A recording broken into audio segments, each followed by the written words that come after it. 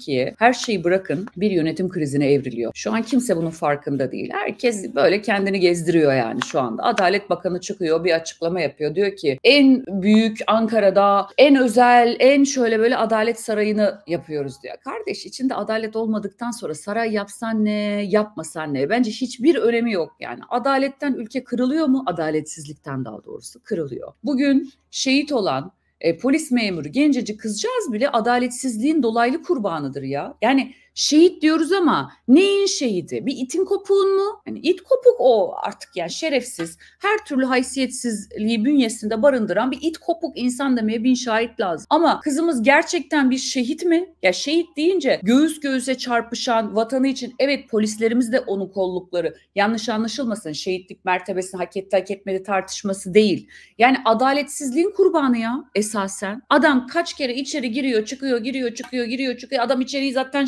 bellemiş. Artık hani yol bellemiş. Artık bir günde gencecik bir kıza denk geliyor. Olayda saçma sapan bir motosiklet hırsızlığı var. İşte çatışma oluyor. Birileri biriyle çatışırken işte polis de belki herhalde yakalamaya mı çalışıyor ne? O esnada da birileri de yaralanıyor zaten. Genç kızcağız da, ya kızcağız derken hani böyle küçümsemek anlamında değil yani, hani üzüntümden dolayı öyle diyorum. Genç polisimiz de şehit oluyor. Yani şimdi neyin şehit? Bunu doğru okumak lazım. İşte tamam, hani şehit diyoruz, kelimeyi yapıştıralım, üstünü örtelim, kutsal bir yerde dursun ama bunu hiç sorgulayamayalım mesela. Değil mi? Tamam, şehit oldu. Oh ne güzel filan. Hani Allah'ım şehitlik mertebesi. Ya bu ülkede ölüm kutsanıyor arkadaşlar ya. Her ölene, her devletin sistemin yüzünden ölene şehit mi diyeceğiz biz? Yani yanlış anlaşılmasın, bakın derdim tekrar, kızın sonuna kadar hani şehit olsun densin, orada değilim, sonuna kadar. Ama ya bu kimi kandırıyoruz? Kendimizi mi yoksa devletçe halkı mı? Ya biz aileye yine şehit diyelim. Ben hiç bunun derdinde değilim. Gencecik kızcağız, hayalleri, ümitleri, yuvası, her şey yıkıldı. Tamam şehit, hiç sıkıntı yok. Ama devletin adaletsizliğin kurbanı değil mi ya?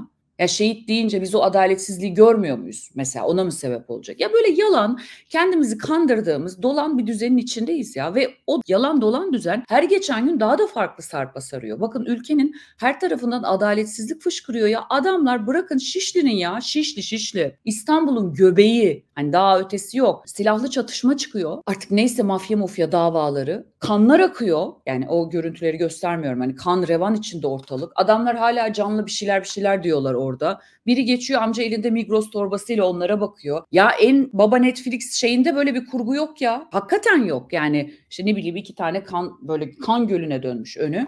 Amca dayı, hani dayı diyoruz ya onlara, Migros ya da işte BİM torbasıyla geliyor orada bakıyor ne oluyor falan diye. Ya böyle bir şey olabilir mi ya? Böyle bir ülkeye döndü biz. Hiçbir alanda adalet desen işte böyle dökülüyor.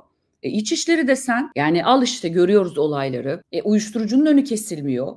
Ya uyuşturucu baronlarına karşı mücadele vermeye kimsenin bir yeri yemiyor. Ne bileyim şimdi ne denir buna? Öyle değil mi? Koca devlet uyuşturucu baronlarından bu kadar mı geri adım atıyor ya? Ya bugün arkadaşlar Allah aşkına ya. Şimdi ben Allah'a şükür herhangi bir maddeyle temasım olmadı. Şimdi çok uğraşsam, da değil ha, yanlış söyledim. Ne bileyim birkaç kişiye sorsam, hatta bırakın sormayı, o malum semtlerden birine gitsem, sizce uyuşturucuya ulaşmam ne kadar sürer? Ne bileyim işte hangisiyse. Belki hani iyisi değildir de daha dandiğidir falan. Ama ne kadar sürer? Çok kolay. Muhtemelen 1 saatimi almaz herhalde bir uyuşturucuyla bir araya gelmem. Ya millet hastanelerde, ne bileyim her yerde satıyor yani zaten. Bunu okullarda, söylüyorlar liselerde, üniversitelerde, ilkokulda diyorlar ya, bahsediyorlar. Şimdi uyuşturucunun bu kadar fazla olduğu ve çok ulaşılabilir olduğu yerde her türlü pislik olur. Çünkü uyuşturucu içen adamın kafası artık yani normal düşünen veya kendisinden mantıkla beklenen bir şey gelmez ki. Ya bu kadar kolay. Bilmiyorum ya, ben salaktım. İlkokul, ortaokul, lise,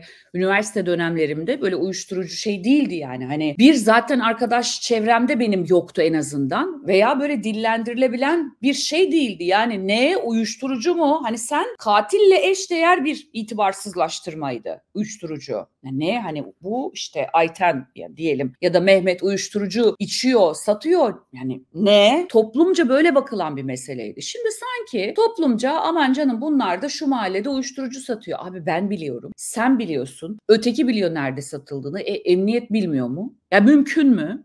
Şimdi biz kimi kandırıyoruz?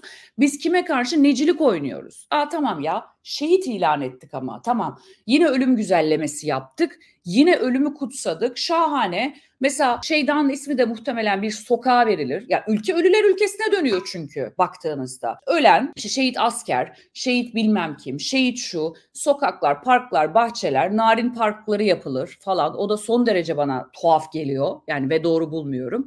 Ölüm güzellemeleri. Bayağı ölüler ülkesi Türkiye, hoş geldin. Yaşama dair hiçbir irade yok. Yaşamı kutsayan, yaşamı önemseyen, insanı merkeze alan bir devlet yok arkadaşlar. Devlet şu anda diyor ki, Sayıştay raporlarında da ortaya çıktı. Kardeşim sen bana bakacaksın. Yiyorsa bakma. Ya çökmüş, yani bu hareketi de yaptım, kusura bakmayın. Yiyorsa bakma, çökerim tepene, alırım elinden de işte vergi borcuydu, malını, mülkünü. Hadi bakalım bana bakma. Bizde şu an böyle. Yani insan yaşatmak üzerine değil, devlet yaşatmak üzerine bütün sistem kurulu. O yüzden vurun abalıya. Şöyle bir devlet olabilir mi ya? Veya hükümet. İşte Suriyeliler giderse çalışacak işçi bulamayız. Çalışacak işçi değil arkadaşlar onlar. Köle. Yani ucuza, hani kayıtlı olmadığı için. Şimdi ben Suriye'den geldim. Ya bu insan sömürüsüdür ya. Hani sen Müslüman, merhamet, bundan bahsediyorsun ya. Şimdi ben kaçak geldim. Mecburen kaçak çalışacağım. Sigorta yapılmıyor. Ne yapacak? Bak sigortasını da ödemiyorum. Sigortasını ödemediğim gibi bir de zaten hani asgari olarak 17 vereceğime belki 10 veriyorum. Hatta belki 7 veriyorum. Sigorta da yok. İyice sömürünün sömürüsü. Sonra ne? Lafa gelince biz var ya millet olarak şöyleyiz böyleyiz. Hadi lan oradan diyesiniz gelmiyor mu? Allah aşkına gelmiyor mu yani? Her şey böyle lafa gelince Allah Allah vatan millet Sakarya biz var ya biz acı. Uygulamaya gelince ya yalnız işte oralarda şöyle oldu böyle oldu işte akşam elektrikler kesikti ya hocam inanmazsın kafalarındayız ya yazık yani hakikaten. Bakın şöyle bir şey oluyor, uzatmaları oynadığımız yer şurada, tekrar oraya dönüyorum unutmayayım. Şimdi dedim ya adalet alanında her şey kötü yani, adaletsiz. İçişleri deseniz öyle. Belli ki işte bu Barış Boy'un falan geç hafta sonu çıktı ya olayları. Gencecik çocuklar bu arada oraya gidenler. Yani onların hani adamları olarak oraya başlayanlar. İşte artık şeyden yetişiyorlar yani çekirdekten. Ama diyorum size uyuşturucunun olduğu yerde mafya zaten detay yani. O artık olması gereken de doğru gidiyor. Sonra birçok alanda yani bugün hangi bakanlığa gözünüzü... Ekonomi zaten artık bahsetmiyorum. Ekonomiyi markete gidince veya hayatı yaşayınca anlıyorsunuz zaten.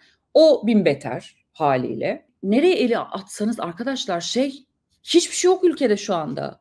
Ya bakın S-400 falan deniyor ya hani Amerika'ya gitti işte efendim F-35 programına bizi aslında Amerika'da dahil etmek istiyor ama diyor ki S-400'leri şeye çekin siz İncirli'ye çekin işte biz size F-35'i alalım. Mısır'da da var S-400 niye Mısır'a demiyor? Üstelik Mısır'da IMF de var. Deli gibi yatırım gidiyor Mısır'a. Şu an Mısır bize takla attırıyor. Biz bir kişinin inadı yüzünden IMF ile anlaşmıyoruz.mış gibi yani bir IMF programı uyguluyoruz ama IMF garantisi içeride olmadığı için hiç kimse gelmiyor arkadaşlar içeri. Yani IMF'nin Mısır'a Mursi'nin güzel yüzünü görmeye gitmiyorlar. Mursi'ydi değil mi? Diyor ki IMF var. Yani kıramaz şeyi her halükarda. IMF parasından çok duası makbuldür çünkü dünyada garantör olarak görür onu yatırımcı. Buraya diyor ki ben gelirsem diyor bir akşam kafaya eser diyor bir şey çıkarır diyor, kararname çıkarır diyor. Who knows? Ben ne diye geleyim? Yani aynı S-400'den Mısır'da da var anlayacağınız. Türkiye niye bunu yapamıyor? Bir de buradan bakmak gerekiyor. Dolayısıyla Türkiye şu anda artık yönetmeyi bıraktı. Böyle uzatmalara doğru gidiyor.